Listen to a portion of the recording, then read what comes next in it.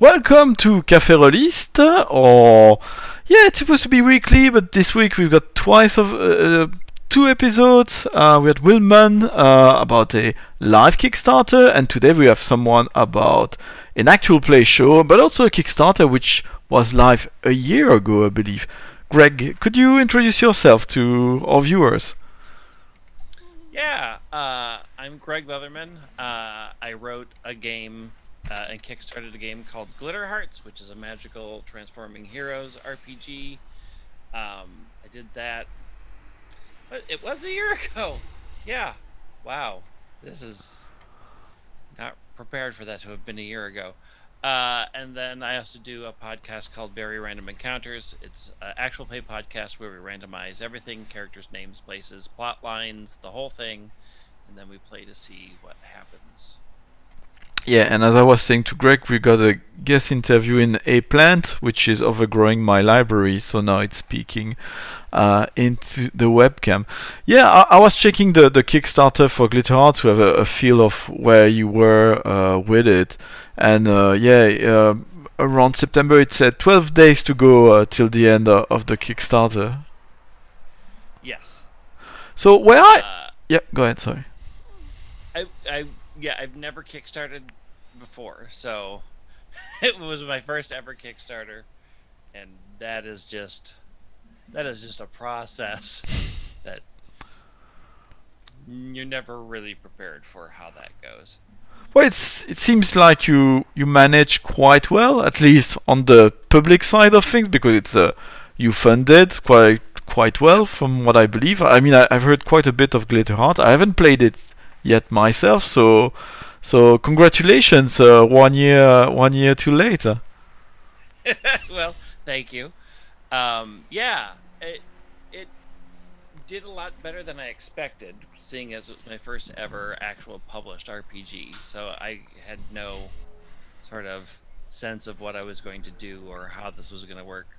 So it's been exciting. Like, I got an NE Spotlight Award for it, and a lot of people like it, and it's still weird to have people play my game without me being there, because for most of its life I was involved in running it and playing it and watching it and testing it. So now that people have it, and I love hearing people play it, but it's still that sort of weird experience of, I wasn't there to watch what you were doing. I don't know how your game went.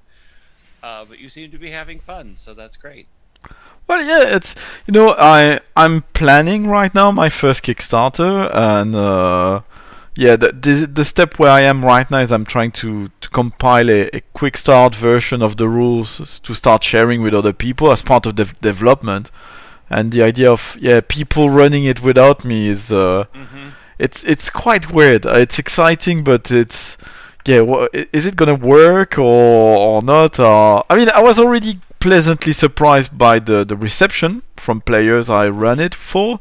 So yeah. First one, why? How did you get yourself into the trouble? So it started because a group of friends wanted me to run a Sailor Moon type game. And so I was looking for a system or a game that I liked, and I didn't find any. So then I said to them, "Oh, I'll just write some quick rules for it."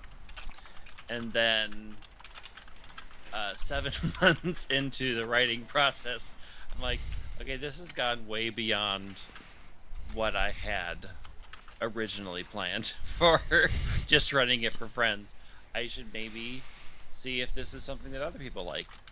So then I was playtesting it and running around, and people really, really liked it. And then I was like, okay, do I just write an actual game? Is this like going to be a thing I'm going to do? And I did.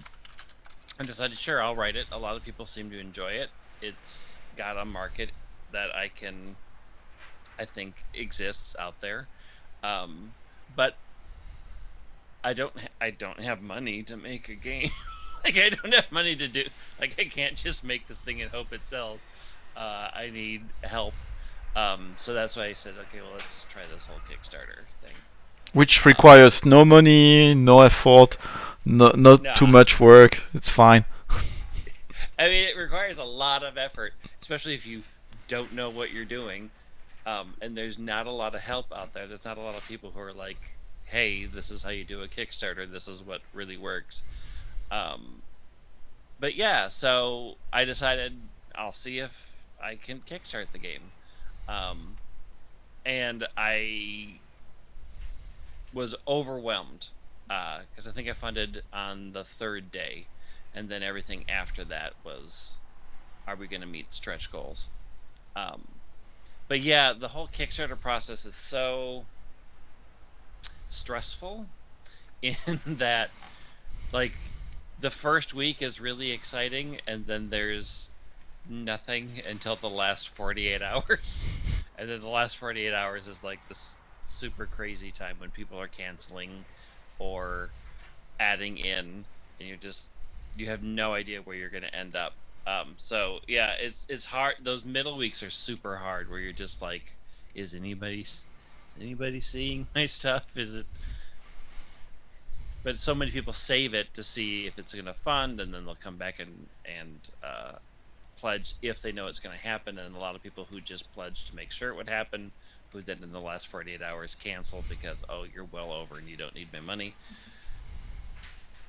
Yeah, it's a whole thing. Kickstarter is just a whole thing. And then all the things that came after, because then I had to actually make a book and had to get it out to people in a timeline. And of course, right as everybody was getting all their stuff and was finishing it, is when all the quarantine stuff happened and borders started closing. And I was like, I have people I have to ship to in foreign countries, and I'm not allowed to do this. Well, it's a great excuse to have more time. So it's Yeah, not my fault. It's a quarantine.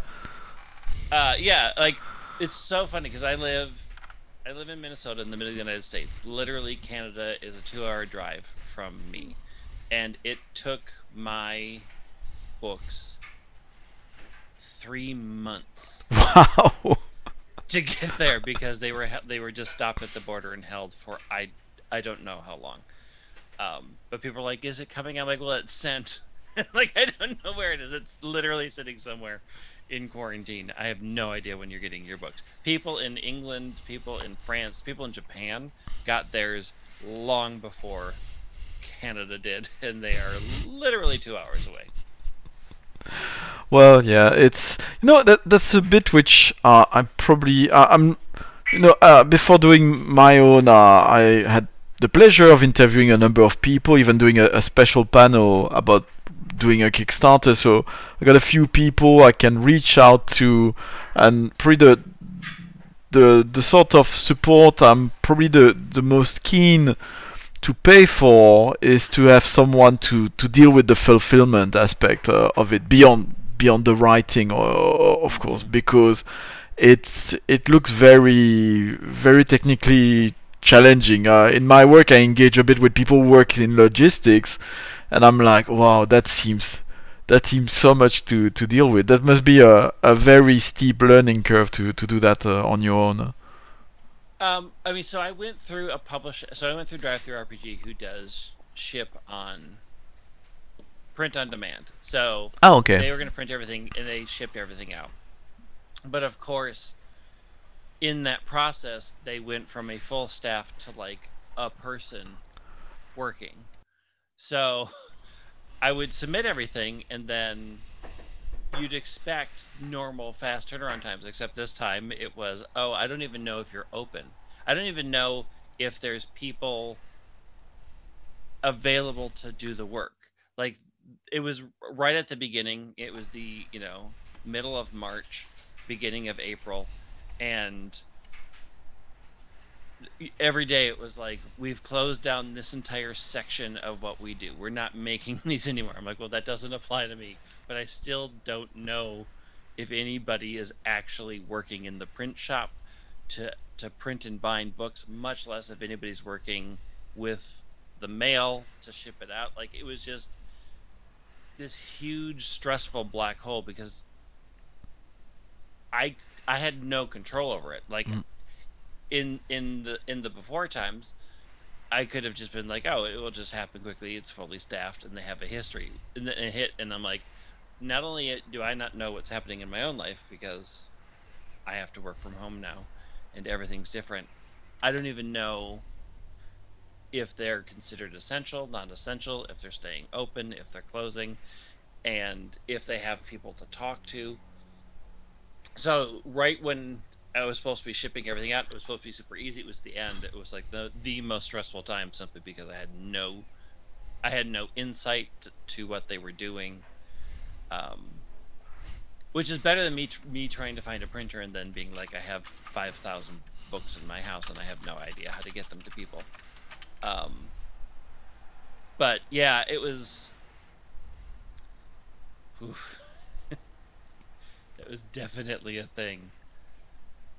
Were your followers, I mean, air quote, cool with that? Because I know it can be, from the consumer side of things, well, things can become frustrated and sometimes heated Oh yeah. quite fast. So depending on how you manage things and how people react, I imagine can be a big source of anxiety as well. Everybody was great. I will say this: all of my backers, none of them were super upset. The good thing is that everybody got a copy of the PDF, so they could see the final thing. Like they all got the PDF right on time, or actually it was a couple of weeks late, but they all had it. And then I think everybody understood, like, we are hitting something that's never happened before. Everybody's lives were disrupted. So I didn't have the Kickstarter thing of people screaming at me. Yeah. Luckily that never happened.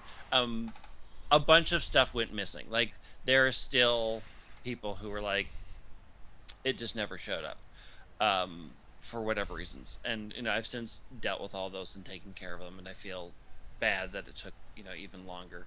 But that was also the sort of flip side of things, is that people knew everything was so behind that they waited a very long time to let me know that they didn't get their book.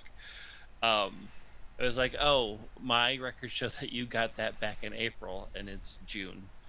But they're like, yeah, I just didn't know if it was hidden somewhere. I'm like, no, well, get you another one. Thank you. You can reach out and say, the tracking said that it got here in April. I never got it. You could have sent me that a lot earlier.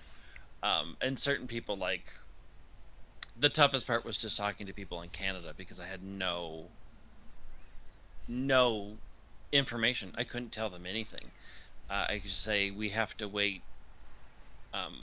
3 months, because that's how long things are taking to get to Canada right now.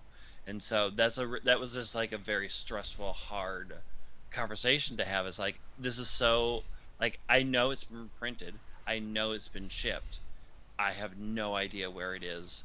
All I'm being told across the board is it's taking months to get there. And the downside was, to reship again restarted the process. It's like, I'll send it again, but then it's going to be another 2 months to see if it arrives. Yeah. And a few people, like, who had reached out to me, like, we'd missed the window, it should have been here, I resent one, and they're like, that was quick. I'm like, oop, that was probably the first one. You'll be getting another one in a month or so. Well, you have a gift for a friend in that case. Give it to whoever you wish. But you're done now with that project. I am done. Well, I guess it's. Well, I'm not, I mean, you're never done. Yeah. So, like, since then, other people have come to me to help do things with the game, who want to translate it or get it into stores. So, like, for being a side hobby, because it's definitely not my day job, I also wasn't prepared for people to, like, talk about, what do you want your business to be? And I'm like, well, this isn't really a business. Like, I'm not making a company. I just wrote this game. I might write more, but, like, I can't. I have a job. I have an 8 to 5 job that I go to Monday through Friday. It's a bit like I like your work, kid. I'm gonna make you a star. Yeah, there's a little bit of that. And then it's getting into the side of, is this a fair contract? I've never done this before. I don't know if this is a good deal, a bad deal. I don't know if these percentages are good. So like I had to have, especially when the Ennies came out and a lot of people started coming who were like, we this would really be great. Like I don't know if this is a good offer. I don't know if this is a bad offer. I don't know if this is fair. I don't know what a standard contract is. So I had to do a crash course of learning like what's contracts, what are royalties, what's fair percentages. Um, and I wasn't sort of prepared. I didn't think that far down the line. I was just like, I'm going to make a game. I'm going to Kickstarter it. It's going to go out, and then it's done. And I didn't sort of think beyond, is there more to do? And what if it's really successful? Like the whole thing, like, is it going to be successful? And are a lot of people going to want it? Never really entered my brain for like I was so focused on just getting it done and getting it out the door that I never thought past that point. That was one of the interesting answer I got on the panel I did about recommend people go check it out. It's called British Recipes for Successful Kickstarters, and one of yeah, what I said at one point was that, well, I guess there are Kickstarters, people who want to create a project of their own. That's what they want to finance. They got people who want to distribute it more widely, and then there are people who are business minded and want to have a wider distribution. And the answer from Josh Fox from Black Armada about that was that actually when you start you don't know which of these people you are, because the project's gonna tell you, depending on how successful it is, which of them you are. So maybe you go in thinking, oh yeah, I'm gonna be this big business, and you end up, air quote, just financing your own project, which is already a big achievement, or the other way around, like it seems to be the case with you. You go there with just the desire to do a little project, and then it blows into substantial proportions. Yeah, I never sort of expected to be here. Like, I think I had hoped that it would be very successful and that a lot of people would really like it, because that was like just a check mark of things that I wanted to do in my life. Like, I want people to play a game that I wrote, maybe. Um, and then that happened. And then a lot of people liked it. And I was just not, I never thought on that. I never sort of had the thought of people coming and saying, hey, are you making a business? Is this something you want to do? Or people asking, what's your next project? When's that time frame? What's that look like? I'm like, I don't know. I've not thought that far ahead. So there's no Glitch Hearts 2 Electric Boogaloo already in the works? I mean, it's not in the works. I never say never. I don't know. There's things I always want to change. I'll go back and rewrite a bunch of stuff. But I'm pretty happy with it as it is right now. So I'm leaving it alone, and we'll see how it goes. We got Neoncaster in the stream chat who was advising me on to boost your sound. I hope it worked. By the way, I've noticed a new thing. My mouse cursor appears.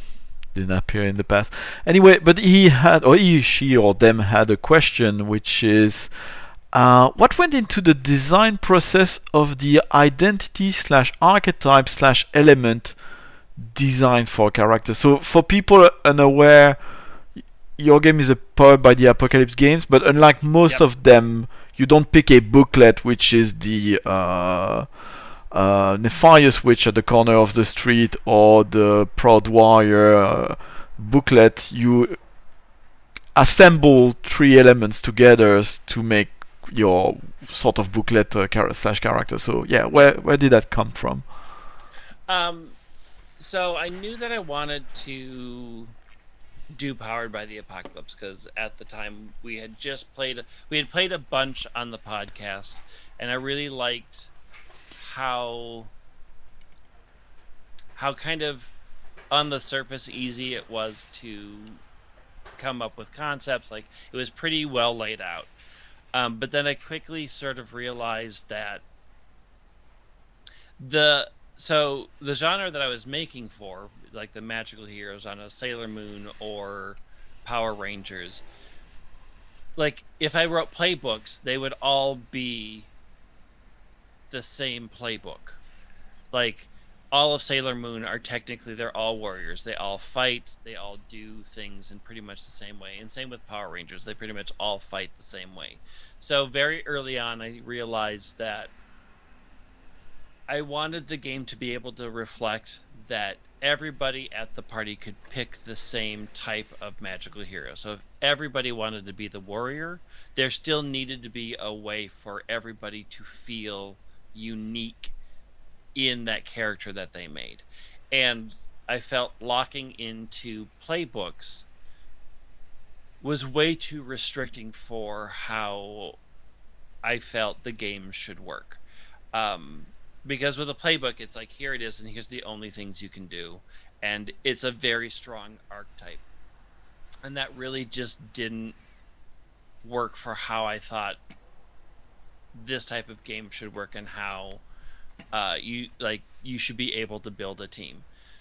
So once I started to hit on that and realized that I was going to split them apart, then I had to look at, well, what are the basic elements of a hero in all of these types of genres. And needed to be a very clean cut between who they are in real life and then who they are when they're transformed. So I knew that there had to be their school side, their normal side, and then there had to be their magical side. And then in thinking about that, it became very clear to me that I wanted the game to be able to have you play as both sides, because I think a lot of like superhero games and a lot of these types of games, really everybody's just waiting for the moment that they transform, because they don't have anything to do in their regular lives. So it became important to me to write. Everybody has an identity that they live day to day, and that identity gives you things that you can do. That there are moves specific to who you are as you move through your everyday life. Just help make that important, so that when you're not transformed, you still feel like, I have all these moves available to me that I can use in both worlds. So then once I had that, and then I knew that I needed like an archetype, then I knew I also had to divide out what they were tied to, what element they represented. So if everybody wanted to play a warrior, there would still be a unique feeling, because a warrior who deals in fire is going to be different than a warrior who deals with love. Like, I wanted those to feel very separate. So ultimately, to keep it sort of clean, I broke it down into who you are, what you represent, and what you're connected to, and made that, and then started writing then I realized, now I have to write unique moves for everything. Like, playbooks are, you just make this thing, and this is how they are, and this is how they work.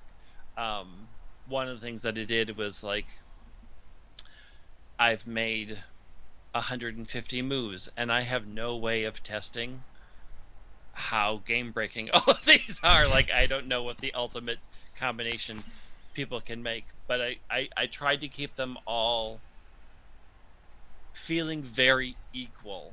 Like, I spent a lot of time just going through all the moves and saying, how does this feel against each other? Does anything really, really, really stand out?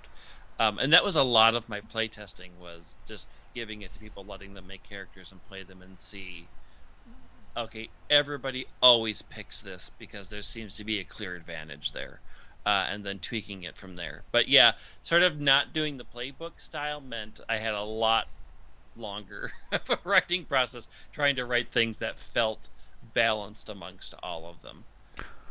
And that felt unique, like that each identity, each archetype, and each elemental connection felt like it was its own thing. I think there's a couple areas that there's a little bit of overlap because it fit well, and why not?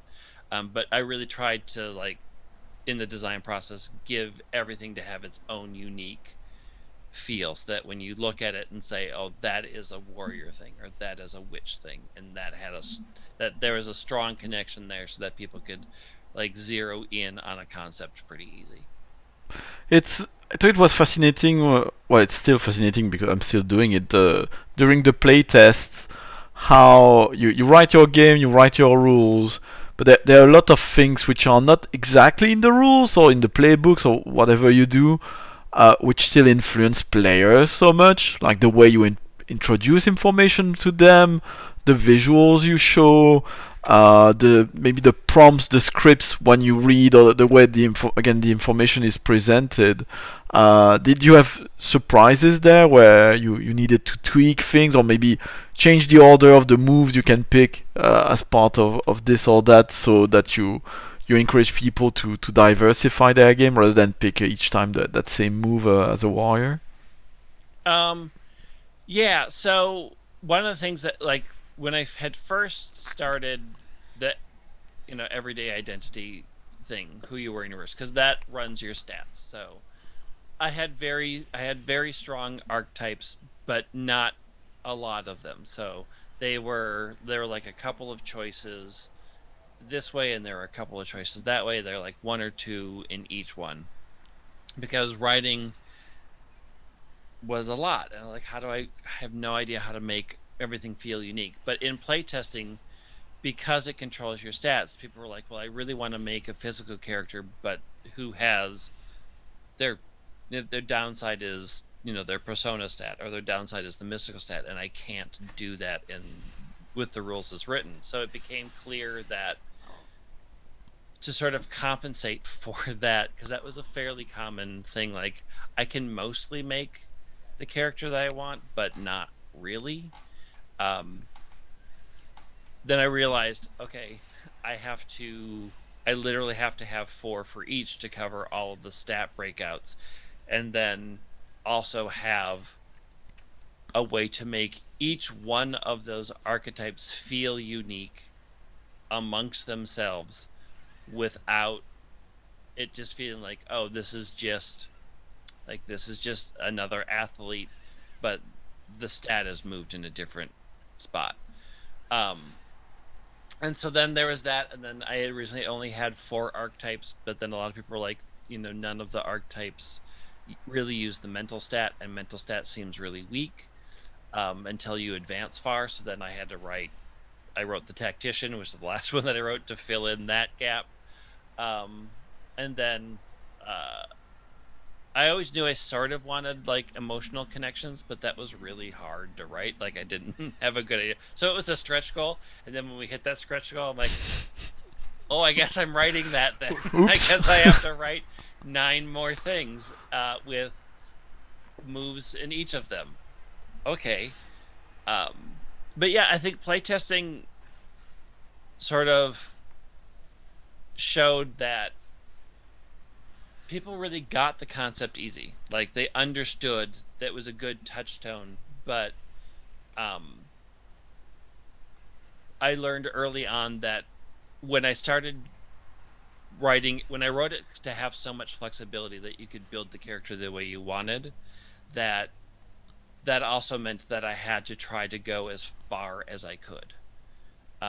Like, I couldn't limit the options under each one of them, because once you say you can make the character you want the way you want, if there's a hole there, then there's the feedback is, well, I can't make the character that I want because this Mm. isn't in the rules. Um, and so, unlike, like playbooks, like, here are the 5 playbooks, and you get to choose one of these, and that's super strong to this setting. And most people are like, great, I can find something in there and it's set in stone. I hadn't sort of thought through the process of, if I let you customize, you're really going to want to customize, which means I really have to do a lot of writing. Um, and I did, and I'm very, very happy with how it turned out. But yeah, I sort of hadn't thought that through all the way down until I was in playtesting and getting feedback. Well, I assume you discuss glitter arts to death on many shows, and we are halfway, and I know you want to talk about very random encounters. So yeah, tell me about it. When did it start? Did it start before the glitter arts project, or Oh as a yes. result of that? So it all started really. So I ran a D&D campaign. It was Pokemon set in the D&D world or D&D set in the Pokemon world. Depends on which you want. It was called Mythical. And I was the DM for that. I think in 2016 is when that started. Um, and Logan and Wheels and I were part of that project. The thing about Mythical was we would record an entire season at once. So it was like a 3-day process, and we all would sit together and I'd run through the campaign for that season, all the Pokemon stuff and all the D&D stuff. And then we wouldn't touch it again for 7 months or 8 months because, we had recorded everything for that season. And it was just the process of getting that out. And then we would all wait. And we enjoyed that experience so much that I said, I really want to do more. I really want to record more. I want to play more with you all. We have a great time doing this project. Let's do something else on our own in the downtime.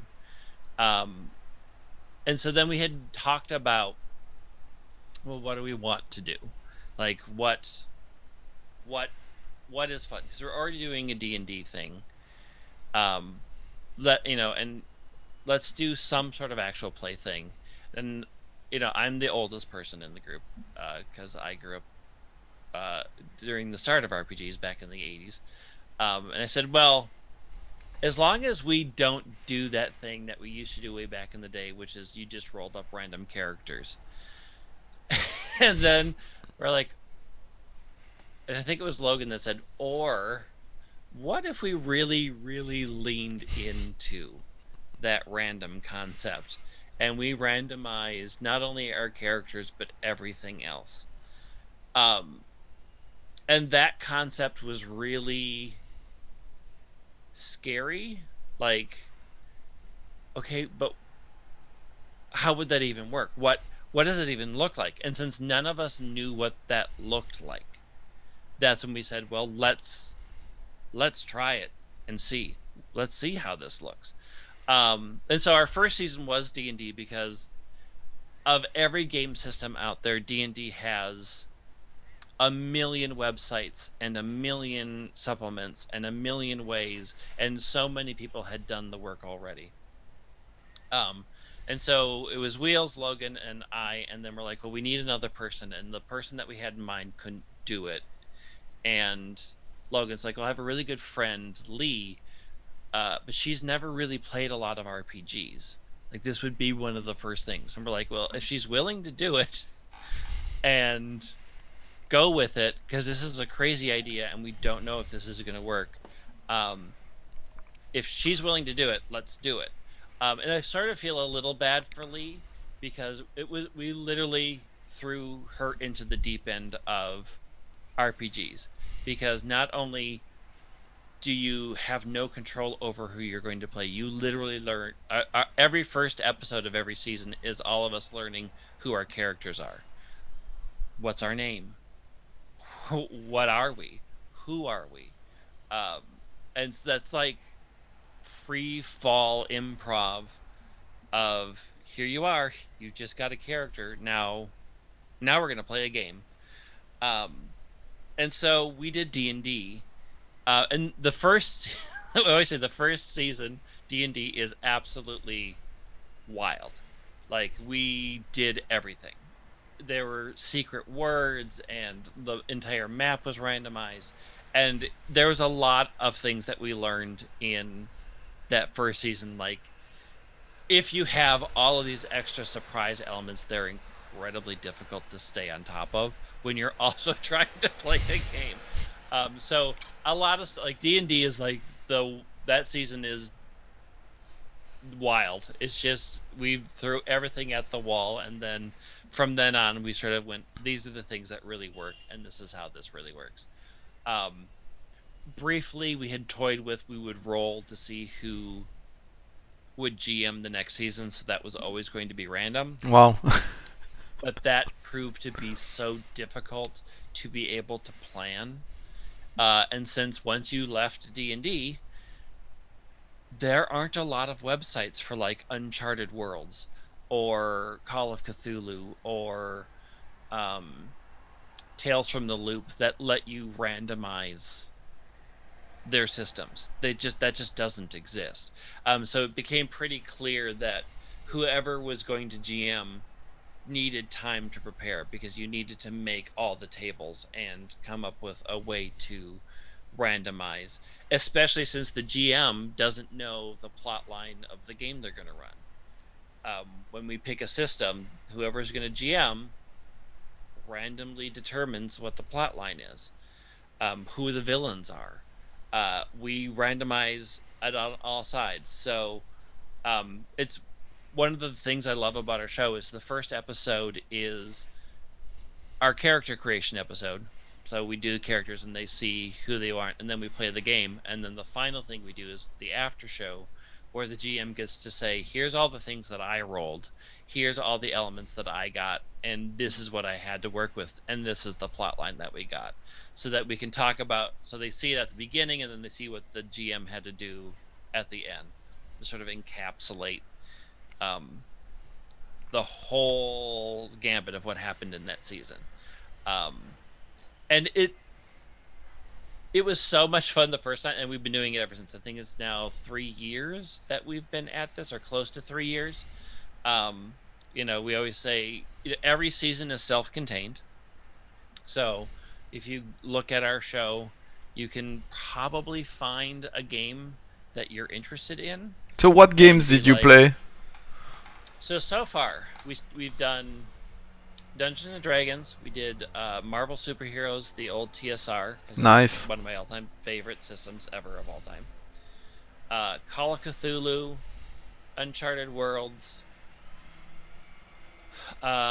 Root, Tales from the Loop, Star Wars. I know I'm missing something. And then we do mini seasons, so we have guests on for mini seasons. So in there we've done things like Monster of the Week. We've done we just did Troika. We did Glitter Hearts as a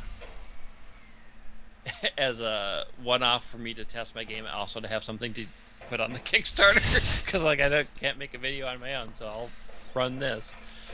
We've done Dinosaur Princesses. We did Fellowship as a full season. Mothership as a mini season. We had a whole... Logan wrote a whole anime thing, so we had an anime season out of the D6 system. So we've just done a whole bunch of things. That's a lot. That's excellent. Yeah. So, and generally, so it's funny because we always talk about, like I just did Star Wars. We just concluded our Star Wars season, and it's the longest season we've done. And our longest season is 21 episodes. You look at other things that's like, this campaign has been going on for 4 years, and there's 500 episodes to get through.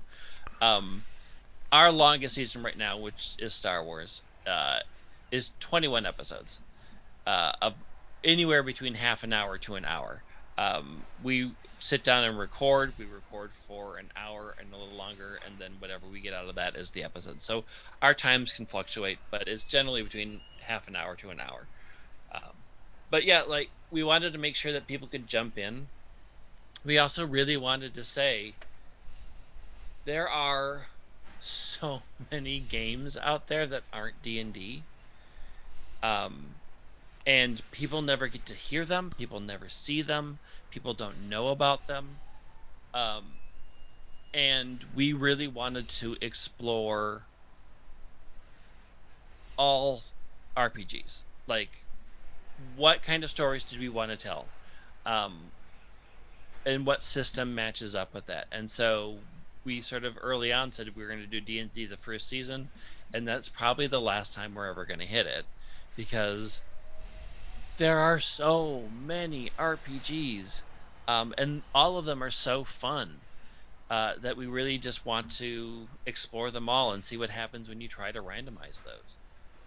It's an old theme of my show to lament that D&D is so important, and there's a debate whether or not it helps or not the hobby. At this stage, I'm a bit frustrated that D&D fans don't show more curiosity for the wider hobby, because as you said, there's so many stuff and they're so different from D&D. They're better or worse. I mean, they're appropriate for different things, and there are a lot of assumptions which are made based on that sort of I don't know what's the word. You know, a lot of people say, "Oh, your first tabletop role-playing game, oh, it should be D&D," and I'm like, no, no, because you're gonna be full of those presumptions. Because D&D is heavy for good and bad reasons, and once you played it, you start assuming that everything else is like that. That you need a player's handbook to play it. That you're creating your character and mastering, not as game mastering, but achieving a level of system mastery gonna require you to take so much time. And it's also it's funny, I realized, because we've been in touch for a while to record this, and I've sort of forgot how I added you on my Twitter and so on. I added you because I'm a listener, occasional listener of Pokemon Cast, Yes, which I recommend people. Yeah, the other thing that I do.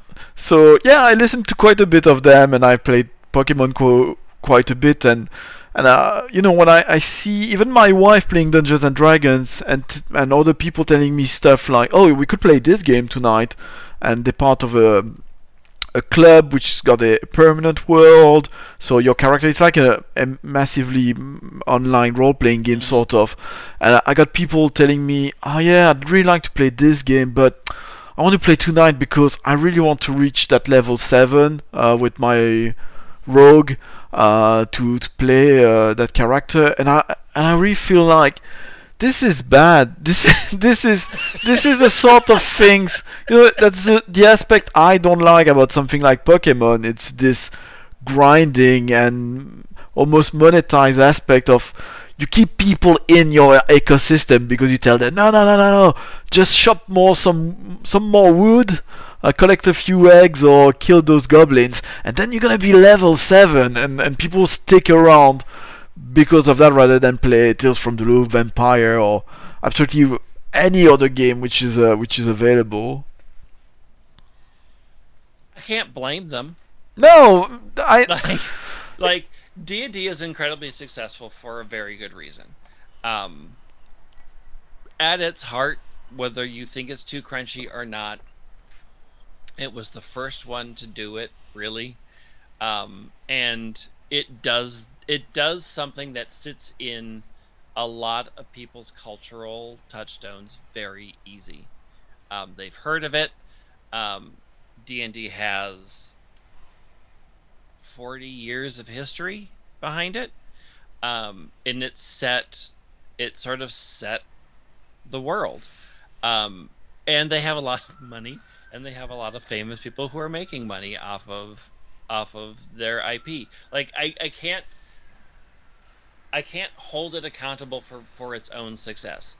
Well, that's an interesting thing, because sometimes I'm wondering, is it accountable? Is it deserving of its own success? Because especially right now, it benefits from the support, the pro bono support of so many people, and it's a policy now in that company. So that's a bit weird.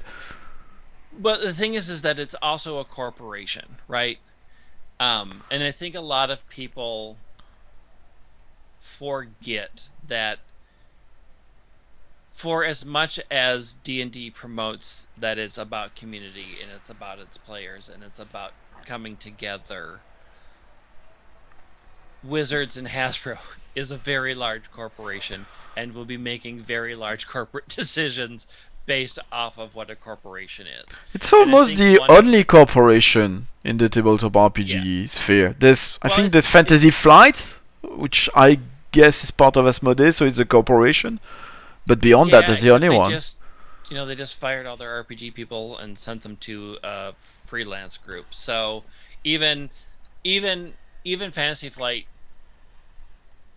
isn't the corporation that Wizards is. And I work for an incredibly large telecom corporation in my day job. Like I understand fundamentally how bad corporations are because I work in one. Um, and I think a lot of what the heartburn is, especially in current things, is they are the only super corporation out there. And almost every other RPG creator is a small business. And in its inherent nature, small businesses can be more risky and can turn on a dime faster. Large corporations can make fast decisions, but if they're going to make a fast decision, it's going to be a super safe decision, because the nature of being a large corporation means you are sued on a continual basis. You can do nothing without legal consulting. You can't make decisions. You can't point to other people's work without expecting that to result in a lawsuit. And I think a lot of the heartburn that happens around, in particular with Dungeons and Dragons, is people believe that I play this with all my friends, and these designers are very friendly, and this is a friendship-based thing, and it's absolutely not. It is a giant, giant business that is very much into keeping you within its ecosystem, giving you all the support you need for the ecosystem, and then also drawing in content creators to give them free advertising. And I've been a part of that. I've given them free advertising. I've gotten things out of that too that have benefited me. I can't say that it's not been every time that we've done things for them and it hasn't been, all one-sided. But it is very much they want to keep you in their world, because that's where they make a lot of money, and they have profits, and they have things that they have to answer for.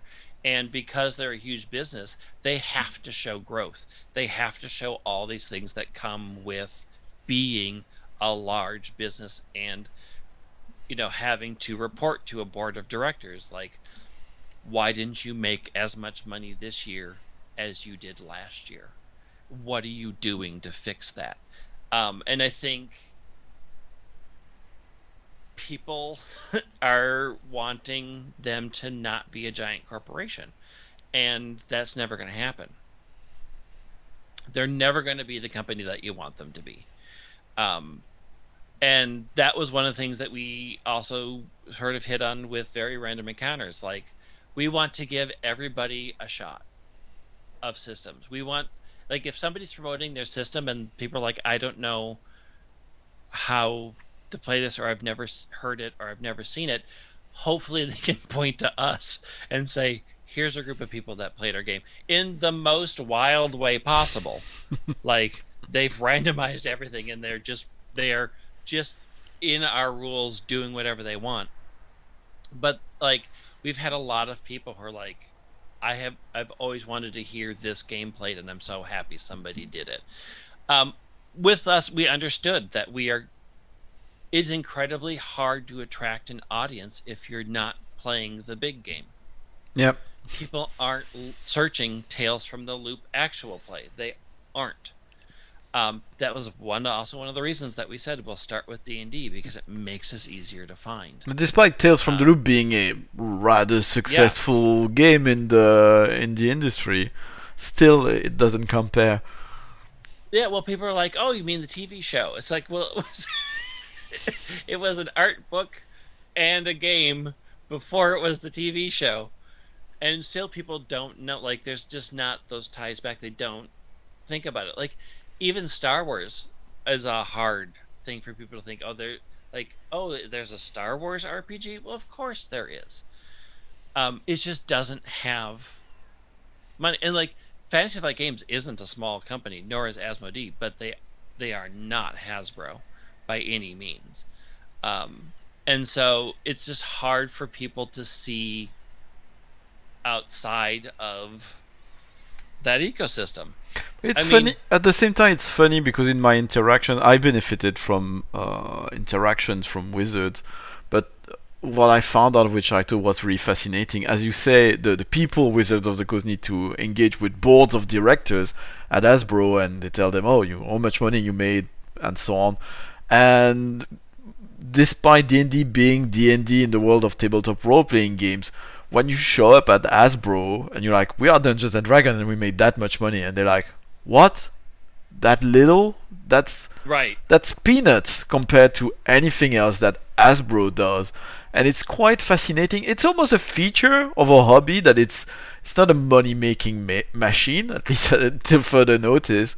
And that means that despite Wizards making so much money, when they go show to the board and say, well, we made that much money, and the board say, that's not enough, and you don't have money to go. They don't have money, like, even Fantasy Flights is like that, but here in the UK, we have UK Games Expo. It's like the third biggest gaming convention. It's on par with Origins, and Wizards don't show up. They send two guys without a booth, and they're not even full-time Dungeons and Dragons. They mainly deal with Magic the Gathering. But it's fascinating because all those people, what's their name, the Perkins and so on, they don't have the means that even someone like at Chaosium or Modifius have, because most of their money just go away. It goes away into Hasbro, and Hasbro is unwilling to spend the money that smaller businesses are keen to spend to be seen at conventions and so on, because they're like, why would we go to Expo? We don't care about that. Why would we go in Lucca? Why would we go in Spiel in Germany? We have absolutely no interest in doing that. While someone like Paizo, they go there, they don't even sell games there. They just have this big booth, they present their games to people, and they believe other dealers to sell Pathfinder to them. But Wizards doesn't do that because Hasbro won't let them spend that money. No. Like when Wizards pulled out of Gen Con, the convention that was literally started because of Dungeons and Dragons, that's when I sort of knew, okay, they are absolutely just a company at this point. Like, they are fully absorbed into the corporation. And I have friends that work there, like Jeremy Crawford and I have known each other for 15, 16 years now. It's not a judgment of individuals working there or even fans of Dungeons and Dragons. I mean, the reason I complain a bit about Dungeons and Dragons is I got nothing against the game. I got nothing about someone who plays it. It's a bit like, yesterday I was in a park, had a banana peel, and I couldn't find a bin. So I threw the banana peel in a bush. And you know what? It's a banana peel. It's gonna dissolve. I think it's. I'm pretty much certain that it's safe. There's nothing wrong with that. But if we were 1,000 people or even 100 showing up in that alley and throwing banana peels at that bush, we would kill that bush. The problem is sort of the number and the gravity it creates. The critical mass of individuals doing the same thing. That sort of creates a situation which is not something they intended, but that's a reality you have to deal with. Yeah, there's certain things that super frustrate me about the D&D actual play ecosystem. Like, Critical Role is incredibly popular. Their episodes are 4 hours long, and that blocks out anybody else from entering into those fans' lives. It's very tough. I tried. I was very motivated to get in because I Yeah. recorded episodes with fans at conventions. I went to panels featuring the cast of Critical Role. I was all, wow, that's really cool. I want to get in, and it's such a steep climb. And It's not 4 hours a week. I don't give TV shows 4 hours a week. It's so much, and it's good.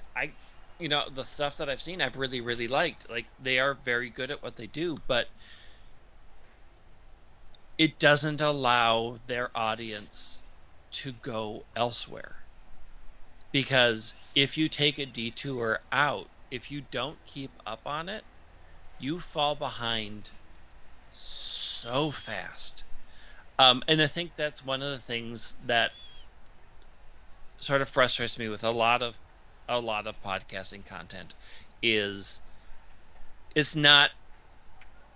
a lot of it's not made with the listener in mind. Like, this is a 3-hour episode. It's like, okay, well then that, if I can only listen to and from work, I'm hitting that in 20-minute bursts, so that's going to take me 3 or 4 days to get through, and then you have another 3-hour episode 3 days after. I find that economy very frustrating in the actual play world, and it really limits people from finding and doing other things, because especially in things like Dungeons and Dragons where they're telling a story, if you miss 3 hours, you don't know where they are if you jump back in. There's no entrance ramp but the beginning. And that was a huge part of us deciding how we wanted to do Very Random Encounters. You have multiple entrance ramps, and the seasons are short. We're only asking, at most, 21 weeks of 45 minutes of your time. And in that time, I will say this. In our short amount of time, we do as much work and tell as much story as people who do over 5 years. Because we know we don't have the time. We know we are not going to drag this out and get to the payoff 4 years down the line. We are going to get to it in 19 to 20 episodes, and so we need to get there fast. And one of the big things is we really want to make sure that you can listen to us on a Monday and have the rest of your week open to explore all the other things that you have. We will always be there on Monday with about an hour of your time. We'll tell a great story, and then you are free to live your life and explore other things. We are not going to monopolize all of your stuff. Like, that level of... I mean, we talk about this a lot, making sure that we respect our listeners' time so that they don't feel trapped by us. And I feel that a lot with, like, a lot of the longer running shows. Like, I've fallen behind because I'm just not listening to podcasts because I don't have a commute anymore. I've fallen behind on a million things, and when I look at my phone, I'm like, I have hundreds of hours of podcasts from friends of mine that I'm just never going to get to. And it's a I bit don't like, have time. and it's, I had that recently with a TV show. Part of the fun is the engagement you have with the community, or at least witnessing what's going on in the community while you're sharing it. So I saw a show, The Old House, that people started posting fan arts and so on Twitter, and I was like, oh, seems nice, seems like something I'd dig. So, oh, it's Disney. I got Disney Plus. Gonna go check on Disney Plus. Oh, Disney Plus, The Old House. It's not available. Oh, why? Is it because I'm the UK? No. Oh, it's because it's on Disney Channel. So they're waiting for the whole season to be over on Disney Channel before to putting it on Disney Plus. Well, I'm watching The Whole House, and I just have an option. I need to unclick the Russian dubbing before being able to listen to it. Good play, Disney. I removed my subscription to Disney Plus because I'm like, I don't care. I won't have time to binge a full season of Disney Plus. Why people stop talking about it? What I find also fascinating with Critical Role, and it's not a criticism. It's something I find sincerely fascinating. You got stuff you study or you share there's a legacy among nerds. Like, oh, have you seen Labyrinth? Or have you seen Ghostbusters? Have you seen even, I don't know, the first season of that show from for back in the days, I don't know, like The Avengers, the old British show, and people could go there and check it out and even talk about it. I mean, as part of a study in film studies or something like that. And then now you've got shows like CW. There are 22 episodes. They got 10 seasons. Like Supernatural. I'd love to get into Supernatural, but it's like I cannot do that. And you got Critical Role. And you're like, what is it gonna be like? Critical Role. I mean, it's part of the charm, I guess. It's like it's in the now, but yeah, I don't see anyone in 20 years saying, well, today we're gonna talk about campaign 2 of Critical Role, because that would mean they go out there and they listen to, I don't know, 300, 400 hours of content. It's a really weird format that no one will be ever able to consume. And notwithstanding the fact that whoever will be there in 25 years will look back at 2020 and say, so what was in vogue in 2020? Like, what was in vogue in the 60s? Well, there was those few 5-10 movies. There were probably more, but they've forgotten. Then there was that year's album of the Beatles. But if you're in 2050, 2045, and you look at 2020, so what was going on in 2020? And you got this wall of content, even just on TV, that it's completely impossible for you to consume and then to try to digest and articulate and make a TV film theory about. Yeah. I have friends who sometimes people are like, I'm thinking of getting into Critical Role. I'm like, well, it was nice knowing you. I will never see you again. You have a lot of content to get through, and that's going to eat. It's now your life. It's now your job. Like my workday is 8 hours. So literally Critical Role is a part-time job. It's 4 hours that I need to get there. It's not going to happen. And I've met a bunch of the people. They're very lovely people. I think they are doing great things. They are very successful. I think much, they have become a company like everything does that gets super successful.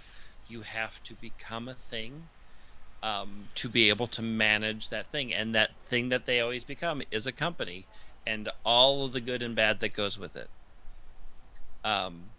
Critical Role, as much as they are at their heart a group of friends that started playing D&D together, they aren't that thing anymore. They are now a company. They have people that work for them. They have people that rely on them.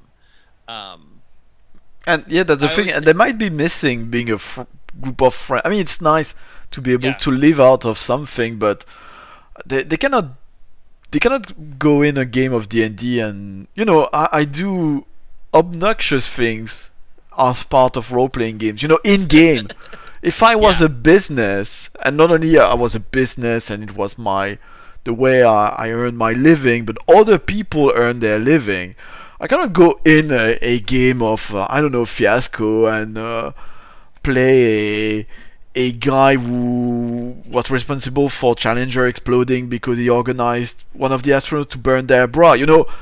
I cannot do that because Twitter's gonna be on fire. I can do it now because no one cares what I do or not too much what I say, but I cannot cancel myself by or even just just hurt people. Not even the consequences of what I do or what I say, but impacting somebody else and hurting them. It's when I'm goofing around in a role-playing game and doing things which might be inappropriate.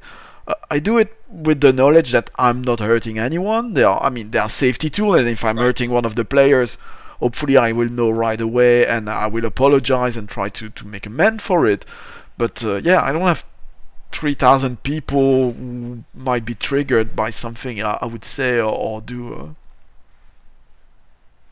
Yeah, and I think they're feeling that now, right? Like there has been a number of things where people are like, this isn't good. Like they are they are no longer they are no longer making it just for themselves. They are now making it for consumption. And when you switch from making it for yourself to making it for consumption, role-playing games become a very different thing when you know we are doing this for other people to enjoy. And there are a lot of just things you can't do anymore. Like, this isn't my home game. This isn't us in a group of friends who have a common understanding of who we are, how we interact, what we mean, our shared history. This is now a bunch, how many are in Critical? Like 9 strangers, effectively, who are interacting with millions of people. And you're making something for their consumption. And I think that gets hard because they aren't scripted. They can't go through and say, hey, this have people read this and pick up pain points. It's we are doing this in real time, and our stumbles and our failures are going to be seen by a lot of people and immediately spread around. And I think they are feeling that quite heavily right now. It's not a comfortable feeling. It's But part of the appeal also to what right. you consume, that you need to maintain at least an illusion of you are just watching a group of friends playing together. As soon as that is being lost, well, people will tune to something else. Well, I will go watch Stranger Things instead. If it feels scripted, controlled, Yeah. uh, that's the paradox of it. That's the beauty of Mm-hmm. it, but that's a big paradox of it. It's a tightrope to walk. That's for dang sure. Yeah, tying back to Pokemon cards, I was thinking that it's a bit, we were talking about consuming the whole of Critical Role or Supernatural.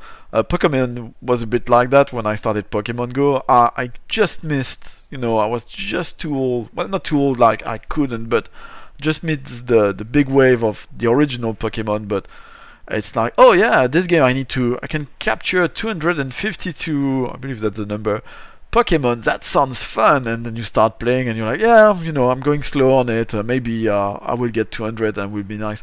And at some point you reach the point where, well, there's 3,000 Pokemons now, and you're like, that's not worth There it. are not there are not 3,000. There are 900.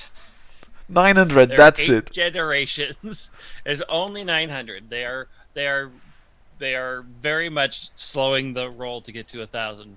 But is it in Pokemon Go or in all the Pokemons In all game? Pokemon, but they're all coming to Pokemon Go. Yeah, but Like, sort of slowly but surely. But yeah, so that's sort of the weird thing about Pokemon Go is those of us who know what's coming is watching them how Go decides to roll things out.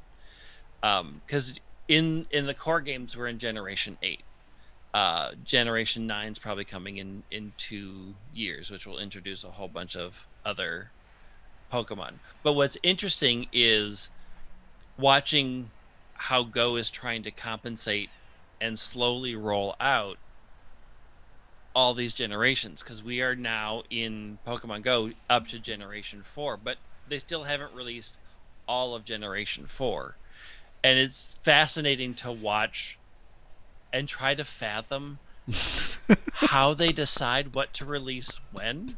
Like, there are just some plain old Pokemon from Gen 4 that just aren't in the game for unknown reasons. Like, why? Why aren't they in this game? They're not even that good. They just are Pokemon to collect.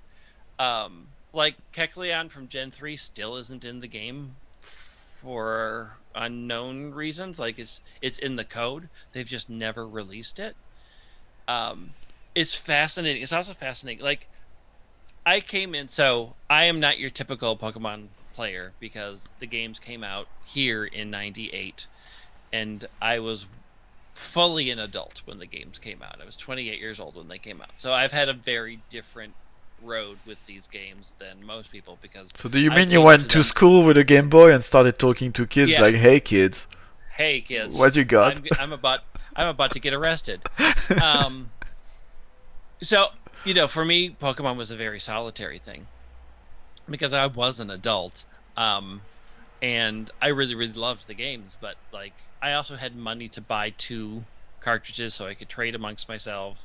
You know, when I was 28, I was already in a long-term relationship, so I had another person to play with. So it was a very encapsulated thing, and I don't have nostalgia for the game really, because it wasn't a formative part of my childhood. Like it wasn't a part of my childhood. It came into existence in the 90s, and I was an adult. Like I have the nostalgia for Star Wars because that's 1977. I was in the theater when that movie came out.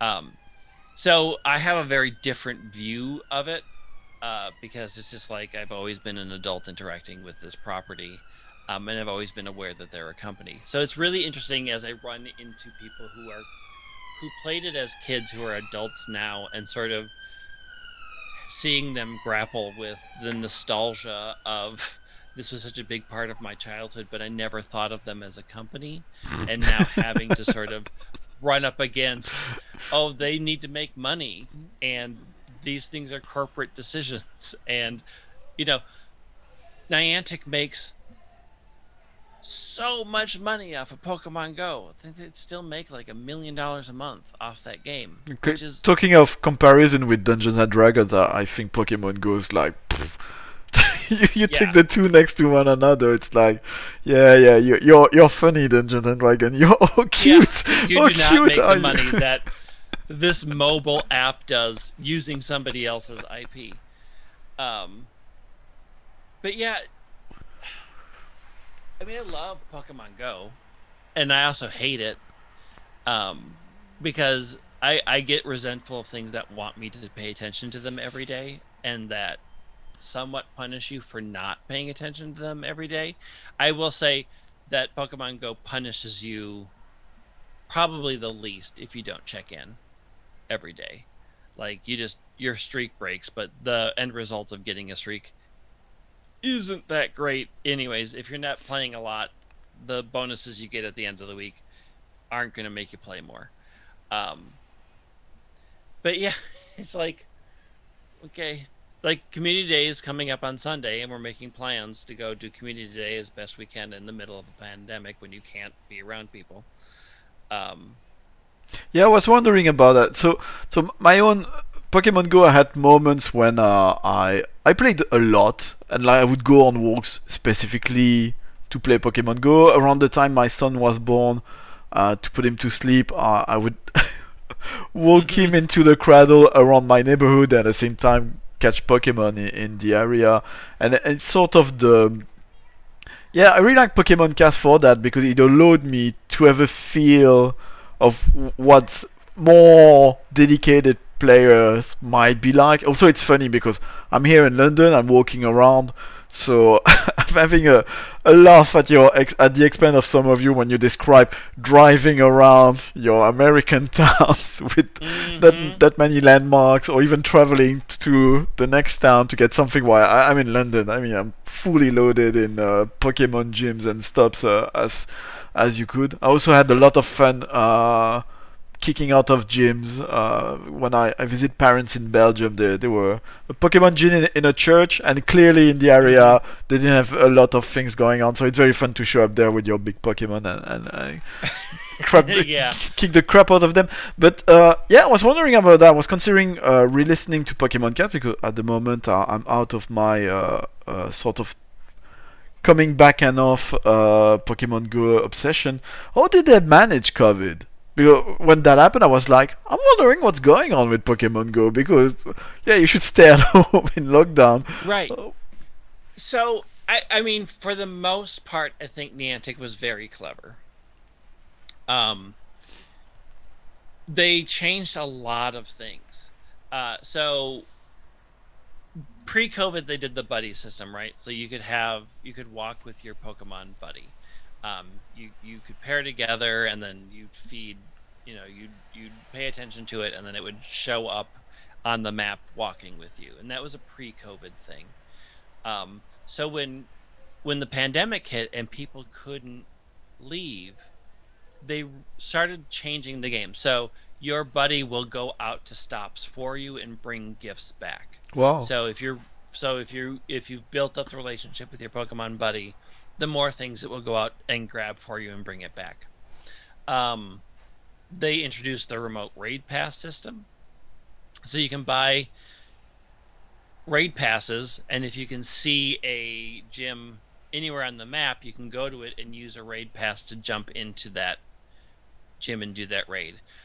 They've also done an invite system now, so that you can invite friends who are on your friends list who are anywhere in the world. Like if you can say, hey, I'm about to do this raid, if they have a remote raid pass, they can jump in with you.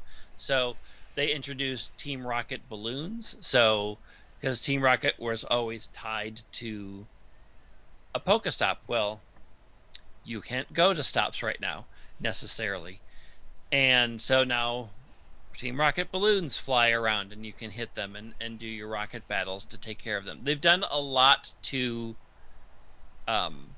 really help people to stay inside and still get a lot out of the game.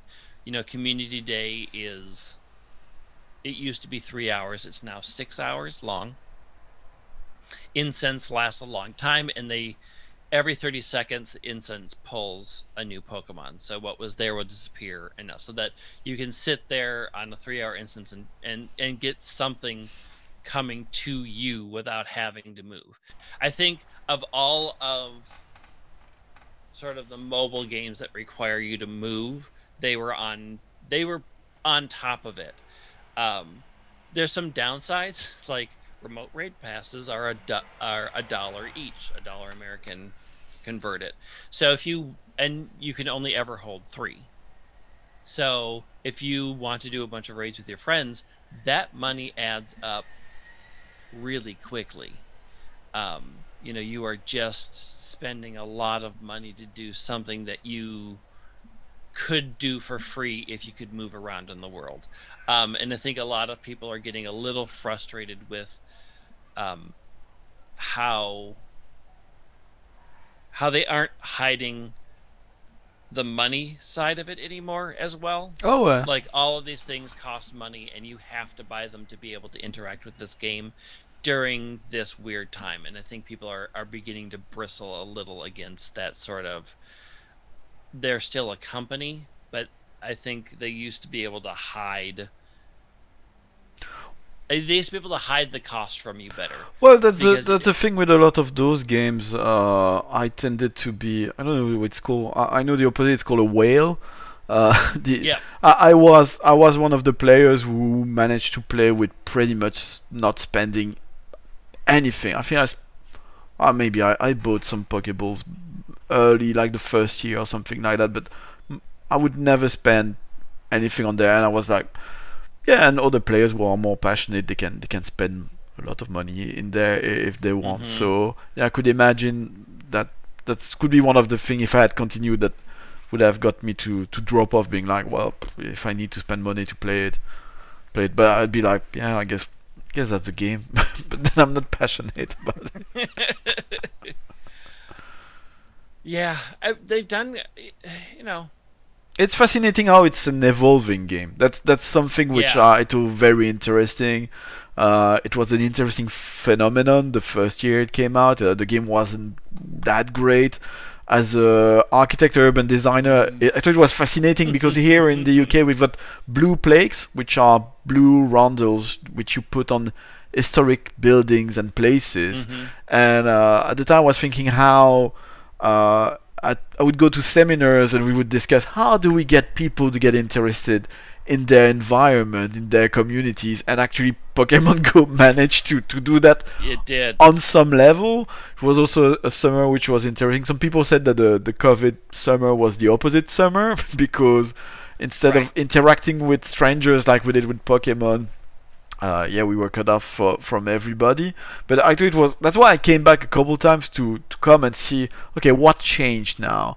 I would hear about an update and would be like, oh, that's actually quite interesting.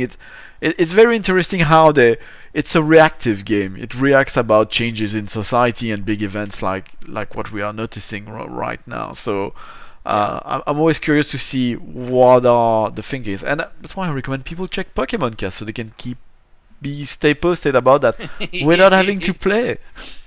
Yeah, you can come to It's Super Effective, the Pokemon podcast, and hear me sing at the end of every episode. Lots of good music in between. Yeah. I appreciate that. As someone who put music in my own podcast, and I got people complain about it. What the music got to do with that? Why do you put it in there?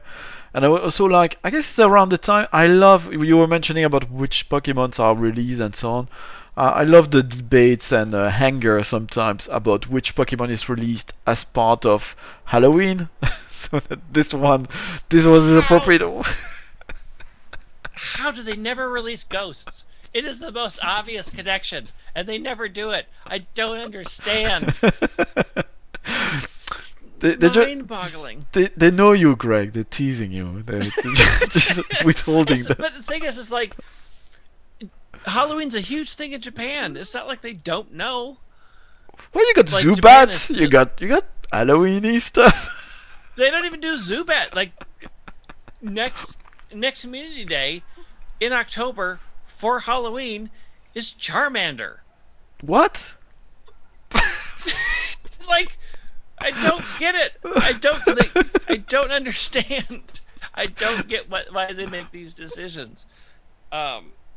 Yeah, it's so funny, like not being in the company and just sort of being on the outside, speculating as to why are you making these decisions?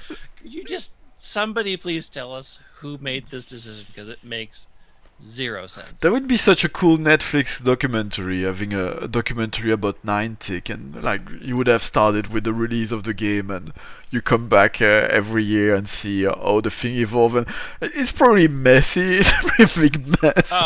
So, well, I mean, because I played Ingress before Pokemon Go came out, so I was an Ingress player, which is the structure of that underlays Pokemon Go. So it's funny because when I was playing Ingress, I was high enough level that I could submit stops. Ooh, nice.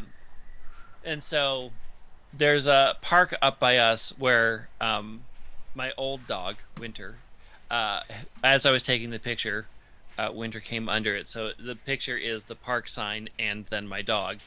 So now permanently in Pokemon Go, everybody who uses that stop is using my picture and my dog in it, because I could do it for Ingress, because Pokemon Go didn't allow them to submit stops forever. It was just based off of the Ingress underlay.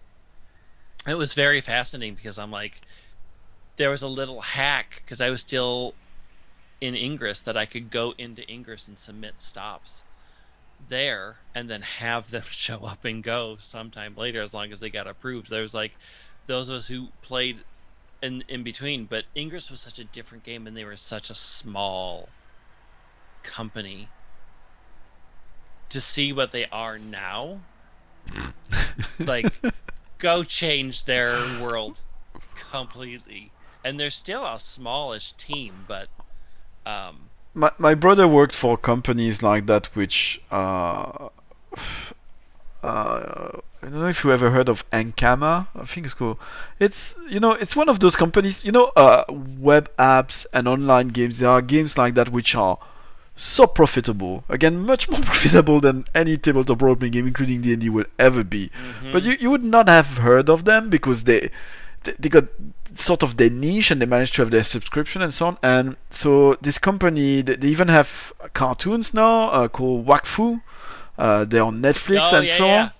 And I know them. And the offices are huge and grand design with glass partition, all of that. They got their whole animation in-house, and it's sort of like this flow of money coming every month, and the manager is like, this guy would design a game, and I mean, he's a nice dude or he's not a nice dude, but it's just this kind of, yeah, what do you do when you achieve this much power? And you've got like a team manager is like the a friend from high school who technically was a butcher, and he just hired him at some point early on, and now this guy is in charge of a whole department of things, and it's just this thing which grew and like what do we do? I don't know. Throw money at it. We still make good business position, but at the same time, it's become so disproportionate and ridiculous that we don't know what we're doing really. We're trying to they're trying to release a sequel to the game, which is as successful, and it's impossible because it was lightning in a bottle. And yeah. But did they do the Harry Potter also Niantic now? Or okay. I mean, Niantic does the Harry Potter world, which nobody plays. Okay. I mean, people play. I know a lot of people play it, but not. It's nowhere near as successful. Of course. Go was. Like, Pokemon has that collection built into it, right? Like, that's one of the big things of the game. Is all these super cute monsters that you want to go out in the world and collect, and then look, a Dumbledore. It's true. Yeah. Mugs of beer. I did play Wizarding World for a little bit, and they just made choices that I didn't like. Like, it was hard to play because casting spells required you to follow a certain pattern. It was really hard to do with one hand. I can just flick a Pokeball and, move on with my life. But everything else is just like, Wizarding World was really complicated, and it didn't feel like a great experience for me. And I know a lot of people love it. Like, it's still super successful. It is nowhere near what Go is and still is. Like, they're still, for as much as it's not the summer of 2016, that heyday when everybody was out in the world. 2016 already. It's 4 years ago already. 4 years ago. Summer of 2016. It's never going to be that again. But it is just a part of so many people's lives still. And I think that's wild for a game that is just continuing running. Like, that game has been running with updates now for 4 years, and they have no signs of stopping, and it's still wildly popular. It's still fun to play. Like, you can interact with it how you want, even when you can't leave. They've made enough changes. Like, they've been really interestingly dynamic on updating and changing the game to meet the needs that I don't think a lot of other companies are able to do, especially when they get big. But it's interesting because you always think, like, I think about, like, okay, I'm making a company now. Like, I've made a role-playing game company. Now do I have to worry about who I hire and who I work with? Because I don't want it to be like, I really like this guy, but they're super problematic and down the line are going to get me into a lot of trouble. Like, it's a thing that people don't think about when you're just trying as a small company to get by. It's also what happens if you become successful. It's also different. Just get by anymore. I've seen that even with architects, but it's also very different from being a game designer and you develop a game and it's successful, or you're an architect and you design a house and suddenly you're at the head of a architecture practice with 100 people, or a game design company with 100 people. Actually, it's not the same interest and skills whatsoever. So it's really weird.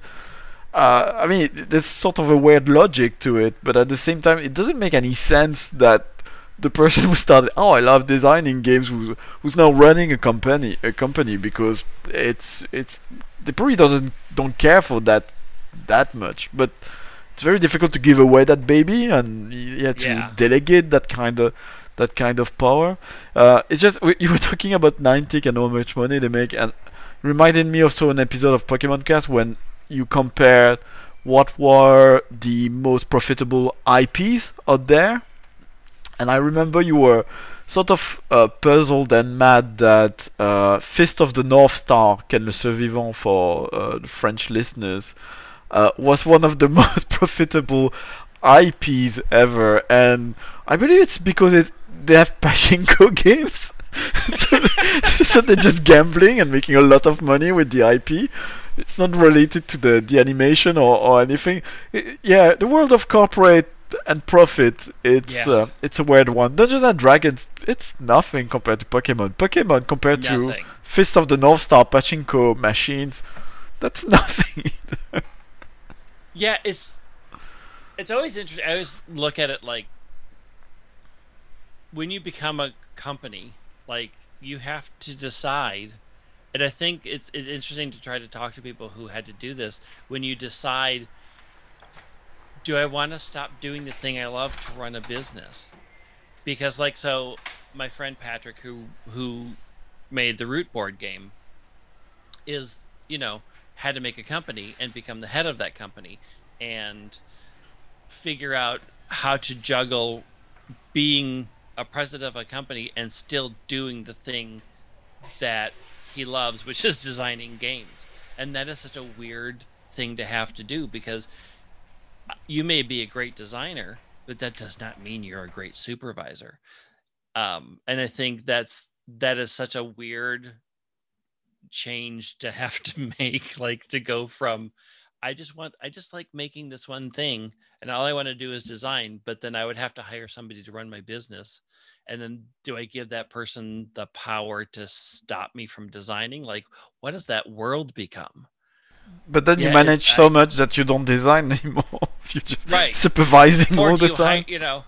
or do you do what a lot of businesses do and hire CEOs and presidents and then have them have to make decisions and to get into that power struggle of no, I want to make this game, and having a person saying you can't do that because we need to make money.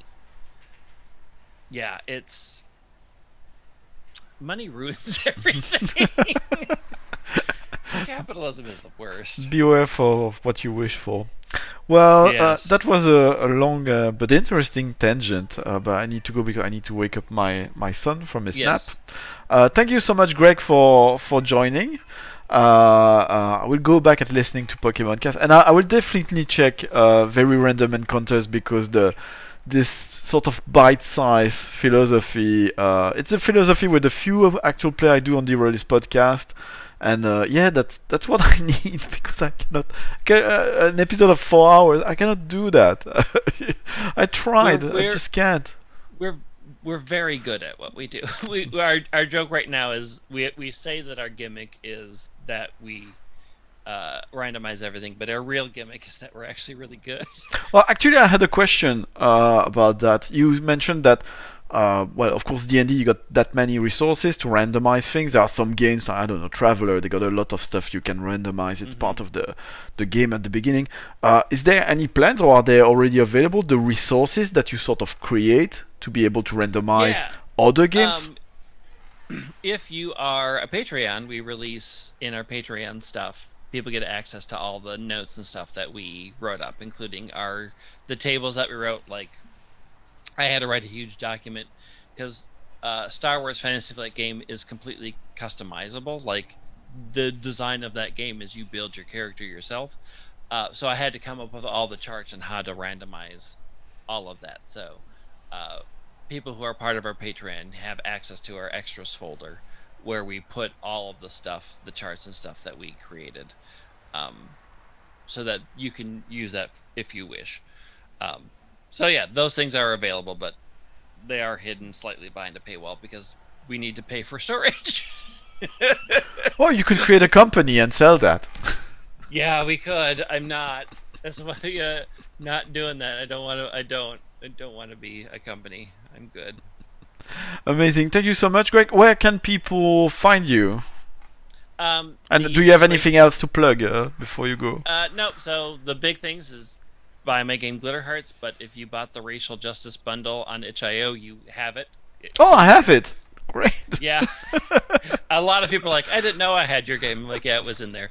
With the 1,700 other games that were in there, I'm in there too. You can find me on Twitter at White Wing. So that's the easiest way to get in touch with me. If you have any rules questions about my game or just want to talk to me about it, I pretty much respond to everybody. You can hear me on Very Random Encounters every Monday, and also hear me on It's Super Effective, the Pokemon podcast, which also comes out every Monday. So It's too those are much the best ways content to find it. every Monday. It's too I much content to you cannot listen to everything.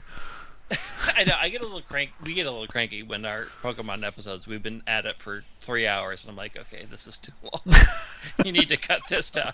I'm sick of me talking. We've been talking about Pokemon for too long. We're done. Amazing. Well, thank you so much again. People, if you enjoyed this, please, I got my own Patreon where you can find the audio file for this, so it's a bit easier to consume if you're on your currently non-existent commute, despite the efforts of the government here in the UK of having us engage in bad ideas. Uh, I'm also... I I'm will in be... America. What? I can't hold you up to any standards. We're in America. It's a trash fire here. Yeah, but you know, it's like I don't know. It's like it's not. Yeah, it's like comparing the profit of D&D to Pokemon. D&D is still big, so we still have bad ideas in the UK, even if you have way worse ideas in the US at the moment. Way worse ideas. Still very bad here. But yeah, I will be running soon. I don't remember the dates, but check out at Albacon. It's going to be an online convention, normally Edinburgh based. I will be running Paris Gondo, the life-saving magic of inventorying, the game I am designing and hopefully will put on Kickstarter someday. And I would love to have a lot of new players to run that game for. People quite enjoyed it. And if you want to have Pokemon in that game, you can do so easily. And there are even random features. So if you're a fan of very random encounter, you might enjoy this game. Thank you so much. Take care. Stay safe, everyone. Thank Cheers. you. Bye.